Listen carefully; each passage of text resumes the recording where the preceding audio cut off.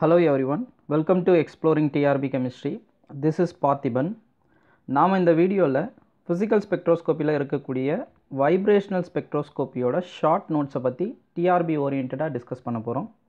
வாங்க வீடியோக்குள்ளே போகலாம். வைப்ரேஷனல் ஸ்பெக்ட்ராவை பொறுத்த வரைக்கும் most basic thing is simple harmonic oscillator. அதாவது பேசிக்காக ஒரு ரெண்டு ஆட்டம்ஸ் எடுத்துப்போம், இது ஒரு மாலிகுலை ஃபார்ம் பண்ணுதுன்னு வச்சுக்கோங்க. So with respect to two atoms in between we have a bond. So on the bond distance அதை பொறுத்து two atoms will vibrate. So அதை vibrate ஆகும்போது அதனுடைய frequency nu. ஸோ இந்த ஈக்குவேஷன் என்ன சொல்லுவாங்கன்னா ஹூக்ஸ் லா அப்படின்னு சொல்லுவாங்க. ஸோ இது சிம்பிள் ஹார்மோனிக் ஆசிலேட்டரோட பேசிக்கான frequency equation. That is equal to 1/2 pi into square root of k by mன்னு சொல்லுவாங்க if we have only two particles. In case of molecules we are using mu, which is representing a reduced mass. So since it is frequency, we have second inverse as unit. So இதில் இருக்கக்கூடிய k force constant அப்படின்னு சொல்லுவாங்க, அதனோட unit dyne per centimeter inverse இல்லைனா Newton per meter அப்படின்னு சொல்லுவாங்க. So ஜென்ரலாக நம்ம ஸ்பெக்ட்ரா அப்படின்னு எடுத்தாலே ஸ்பெக்ட்ரோஸ்கோபிக் டேர்மாக வேவ் நம்பரை யூஸ் பண்ணுவோம் ஃபிசிக்கல் ஸ்பெக்ட்ரோஸ்கோப்பியில். ஸோ நியூ பாராக கன்வெர்ட் பண்ணுறதுக்காக சியால் டிவைட் பண்ணுறோம். So that is what this equation. இதோட யூனிட் சென்டிமீட்டர் இன்வெர்ஸில் வரும். So 1/2 pi c into square root of k by mu centimeter inverse. So these two equations are very important. This forms a most basic equation for vibrational spectra SHO, simple harmonic oscillator.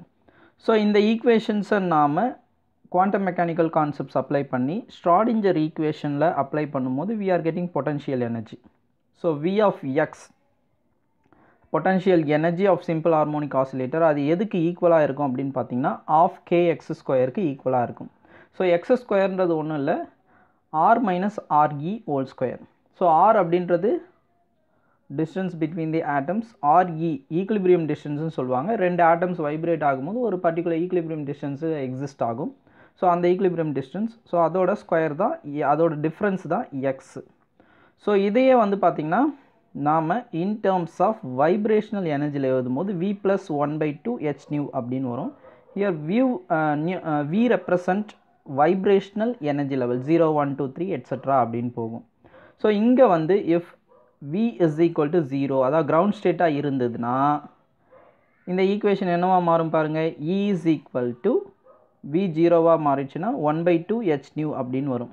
So 0 that is ground ஸ்டேட்டில் இருக்கக்கூடிய vibrational லெவலுக்கான energy equation அப்படின்னு பார்த்தீங்கன்னா of h nu. So இது ரொம்ப இம்பார்ட்டண்ட்டான 1 mark. நிறைய டிஆர்பியில் ரிப்பீட்டடாக இதை இன்டெரக்டாக வேறு மாதிரியில் கொஷின்ஸ் கேட்டிருக்காங்க. ஸோ இதுக்கு என்ன பேர்னா ஜீரோ பொட்டன்ஷியல் எனர்ஜி அப்படின்னு சொல்லுவோம். because 0 point energy ன்னு சொல்லுவோம், because it is representing energy when molecules are existing in zero level, zero vibrational level. So இந்த ஈக்குவேஷன் கொஞ்சம் இம்பார்ட்டண்ட்டான ஈக்குவேஷன்.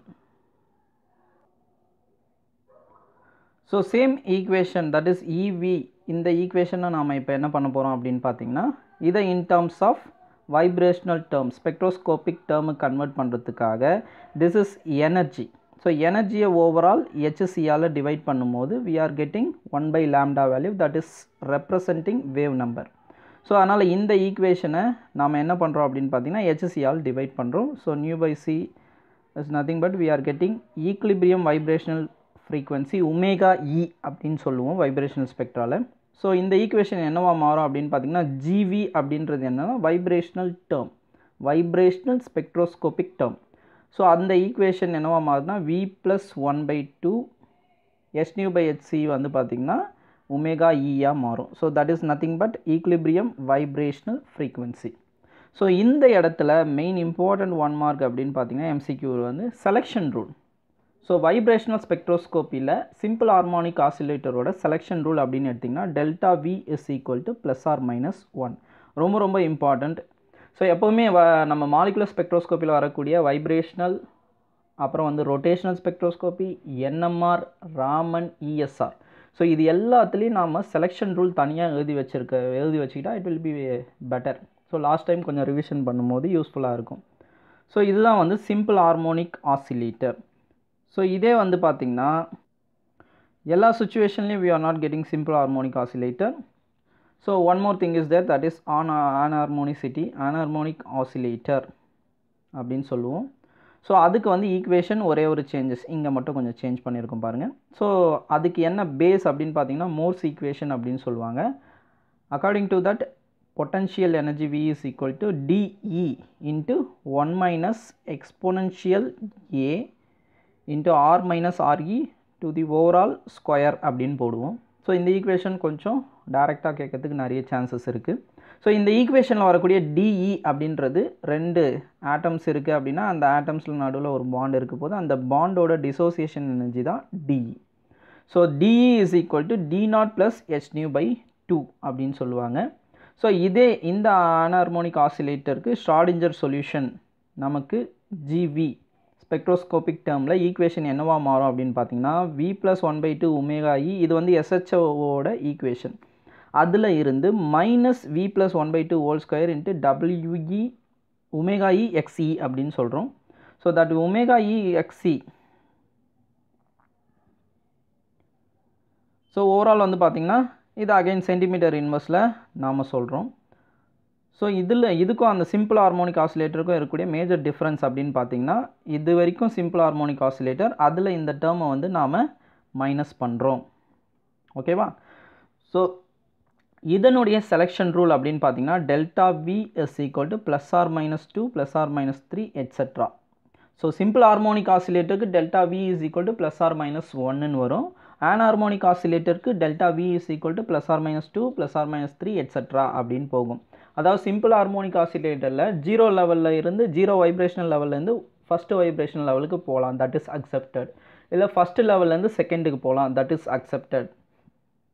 இதுவே அன்ஹார்மோனிக் ஆசிலேட்டரில் 0 லெவல்லேருந்து செகண்டுக்கு போகலாம், இல்லை ஃபஸ்ட்டில் இருந்து தேர்டுக்கு போகலாம், இல்லை 0 லெவல்லேருந்து தேர்டுக்கு போகலாம். ஸோ அந்த மாதிரி வரக்கூடிய ட்ரான்சிஷன்லாம் allowed in case of anharmonic oscillator. So அதுதான் வந்து சிம்பிள் ஹார்மோனிக் ஆசிலேட்டருக்கும் அன்ஹார்மோனிக் ஆசிலேட்டருக்கும் இருக்கக்கூடிய டிஃப்ரென்ஸ். ஸோ காமனாக வரக்கூடிய அந்த எஸ்ஹெச்ஓவில் வரக்கூடிய delta we plus R minus அப்படின்னு சொல்கிறோம் இல்லைங்களா, அதுக்கு பேர் வந்து ஃபண்டமெண்டல் ஃப்ரீக்வன்சி அப்படின்னு சொல்லுவாங்க. 0 to 1 இல்லை 1 to 2 அந்த மாதிரி வரக்கூடிய ஃப்ரீக்வன்சி வேல்யூஸ் வந்து ஃபண்டமெண்டல் ஃப்ரீக்வன்சி அப்படின்னு சொல்லுவாங்க. இந்த அன்ஹார்மோனிக் ஆசிலேட்டரில் வரக்கூடிய plus R minus 2 plus R minus 3 அப்படின்னு வரதெல்லாம் first over tone second over tone அப்படின்னு சொல்லுவாங்க. ஜென்ரலாக வந்து ஃபண்டமெண்டல் ஃப்ரீக்வன்சி வந்து ஹை இன்டென்ஸாக இருக்கும். First and second third over டோன்ஸ்லாம் வந்து பார்த்திங்கன்னா week as well as low இன்டென்ஸாக இருக்கும் அதனுடைய peaks. So at the same time one more important concepts அப்படின்னு பார்த்தீங்கன்னா கார்பன் மோனாக்சைடு. ஸோ கார்பன் மோனாக்சைடை ஒரு எக்ஸாம்பிளாக எடுத்து இங்கே என்ன கான்செப்ட் சொல்ல போகிறாங்க அப்படின்னு பார்த்தீங்கன்னா டெல்டா இ கால்குலேட் பண்ணுறாங்க. ஸோ டெல்டா இ வந்து கார்பன் மோனாக்சைடு கால்குலேட் பண்ணும்போது that is around 0.265 electron volt வருது. இதனுடைய தெர்மல் எனர்ஜி பார்த்திங்கன்னா 0.026 எலக்ட்ரான் வோல்ட். ரெண்டுத்தையும் நீங்கள் கம்பேர் பண்ணிங்கன்னா delta இன்றது vibrational எனர்ஜியோட difference. So delta இ தான் அதிகமாக இருக்குது. அப்படின்னா என்ன மீனிங்கு? மாலிகூல்ஸ் வந்து எங்கே இருக்கும்? கிரவுண்ட் வைப்ரேஷனல் ஸ்டேட்டில் தான் நிறைய இருக்கும் அப்படின்னு அர்த்தம். ஏன்னா கேடி வந்து ரொம்ப லோயராக இருக்குது. ஸோ எப்போவுமே மாலிகூல்ஸ் வந்து கிரவுண்ட் வைப்ரேஷனல் ஸ்டேட்டில் தான் இருக்கும். இதுவே டெல்டா இ வந்து குறைவாக இருந்ததுன்னா ஃபஸ்ட்டு எக்ஸைட்டட் ஸ்டேட்டில் இருக்கும் அப்படின்னு நாம் சொல்லலாம். இன் கேஸ் ஆஃப் மைக்ரோவேவ் ஸ்பெக்ட்ரோஸ்கோப்பியில் இதுக்கு அப்படியே ரிவர்ஸ் ஆகும், சேம் கார்பன் மோனாக்சைடு.